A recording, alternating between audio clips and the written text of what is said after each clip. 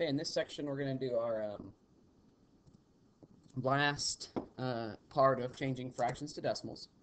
And this last part is going to include repeating decimals, because everything we've done up to this point has been what's called a terminating decimal, which means the decimal has an end. These aren't going to have ends. So the first one is a very common repeating decimal. It's 1/3. And the way that you do this is you go through and you do your normal division, right? The numerator divided by the denominator, so 3 into 1. And then we just need to add our extra zeros here. And so when we do 3, if you put 3 in, we always raise our decimal. Then 3 times 3 is 9, and so we're going to have remainder 1.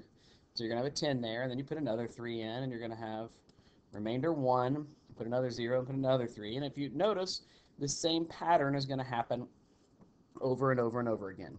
And the way that you know something repeats, and this is the key point, is that it has to start, it can't start repeating until you get into these zeros.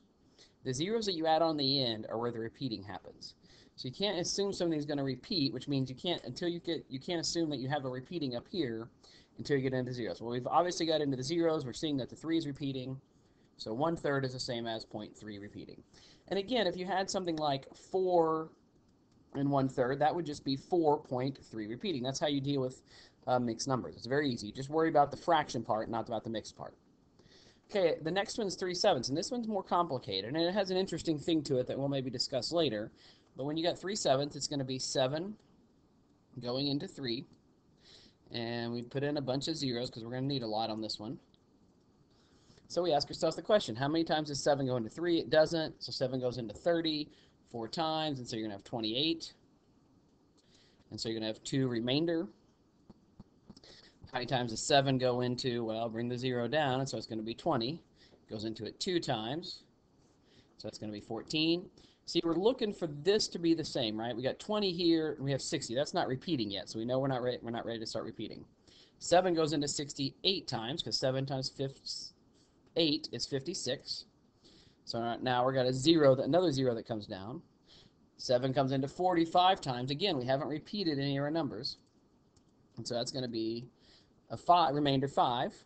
7 goes into 57 times. So that's going to be 49, which is remainder 0, or 1. So you have 1, 0.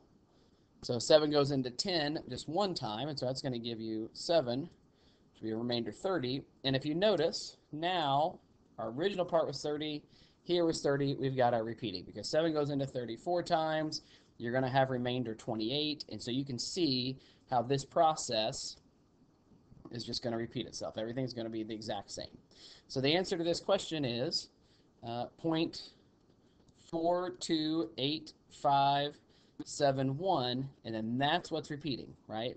This is where we started our repeating at, and so we stop there when we talk about a repeating. So it's just going to be 0.428571, 0.428571, and it goes on in an infinite number of numbers. It never stops. Repeating decimal never stops. Okay, 2 more examples of this, common examples. 7/11. This is a very common. 11, how many times does 11 go into 7? Well, put in your zeros. 11 goes into 70 6 times. That gives you 66. So remainder 4. 11 goes into 40 3 times. And so it's going to be 33. And now you can start seeing the repeating. Here is 70, here's 70. 11 goes into 76 times. And you can see how I've got remainder 40. There's my remainder 40, so it's the same thing. So you can see how this is just going to be 63, 63, on and on and on and on. So the answer is 0.63. And there's actually a trick for doing 11s. And the trick is you multiply. If you've got a denominator of 11, to find out what the repeating is, multiply the top by 9. So for instance, if I wanted to know what 9/11 is, 9 times 9 is 81, so it's going to be 0.81 repeating. And that's a trick that always works for when you're dividing by 11. Okay, 4, you got 8/15. This may look like it's going to work out nicely because you got the 5 in there, right? 15 is divisible by 5. But 15 is also divisible by 3, which is what creates the repeating decimal. So we just got to go through and divide in. And this one's going to be a little harder because now we're dividing by 15. But we just have to take our time and multiply well. So 15, how many times does it go into 80? Well, 15 times 5 is 75, so that's obviously what what you want. 15 goes into 80 75 times. And so that gives you a remainder 5, 0. 15 times 3 is 45. And then you got remainder 5, and all of a sudden you recognize this one very quickly started repeating. Right? You just got 5, 0 over and over and over again. And so what's actually repeating is not the 0.53, it's just a 3. So the answer to 8/15 is just 0.5, and then it's 3 with a line over it. Just the 3 has a line over it. The 5, it does not have a line over it.